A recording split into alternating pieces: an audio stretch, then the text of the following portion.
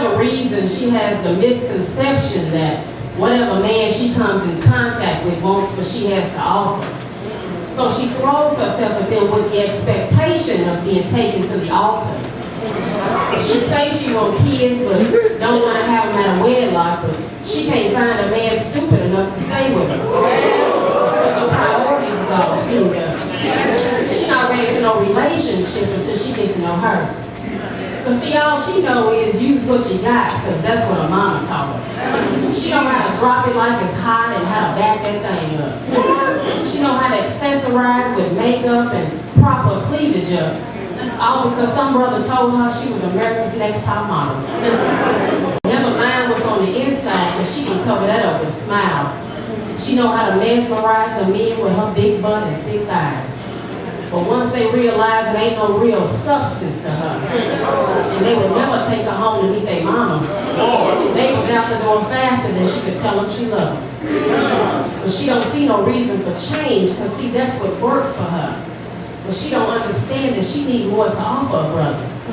If she would just take the time to stimulate her mind and allow God to take away that pain she's trying to hide, or maybe spend more time investing in a relationship with Christ, she wouldn't have to offer her body to every man as a sacrifice.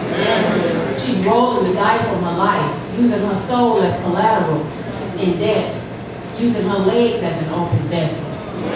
Her temple sings songs of sadness from self-inflicted wounds of brokenness. She feels hopeless while her soul cries out for God's wholeness, all because she's looking for the wrong person to be one with.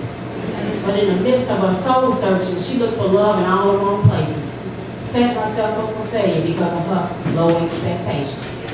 If you don't love yourself enough to cherish the body that God gave you, then how in the world can you expect other people to treat you like royal priesthood?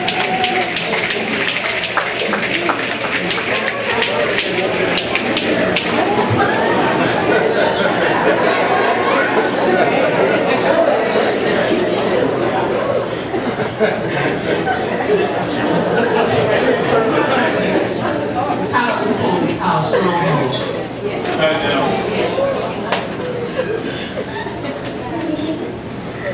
She been holding on to a man even though he's somebody else's husband. Holding on to that drink at least until she feels tipsy.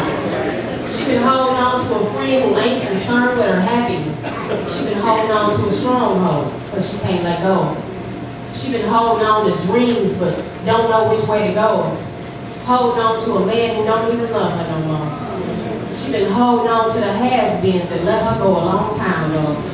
She holding on to a stronghold because she can't let go. We've been holding on to traditions, making the word of God of none effect. Holding on to superstitions, making wishes when our faith should be increasing. All right. Holding on to ungodly people whose fruit ain't worth picking. We've been holding on to strongholds because we can't let go. Holding on to ungodly counsel whose steps ain't ordered by the Lord, forsaking His commandments and disregarding His orders, putting His name to disgrace. We've been forsaking God's grace. Instead of dwelling in His secret place, we've been holding on to God's hand instead of seeking His face. We've been holding on to strongholds because we can't let go. Holding on to what they think instead of what we know. Holding on to poverty mentality because we ain't prospering in our souls. Holding on to lack mentality because we don't think He got enough. We've been holding on to strongholds because we can't let go. But what if God went back on His word and didn't love us no more? What if God took prayer and faith out of this world? What if God let go of our souls because He couldn't take it no more? And His grace and His patience wasn't given in overflow? What if God's mercy didn't endure no more? And the sun, the moon, and the stars didn't shine no more? What if God broke His covenant with us because we took for granted all that He done for us? Then how strong would a stronghold be if God just let go? How bad would our problems be if God didn't have no shoulders? Where would we cast our cares if God said don't cast no more? Where would we run for shelter if His arms couldn't cover us? It's time to let go of strongholds that ain't even holding us. We got to put our trust in God and quit blaming others, because God has the power to break the chains of bondage, but He can't break the chains if we enable them to bind us. So let go of your stronghold and God will set you free. Let go of your stronghold, because he died for you and me.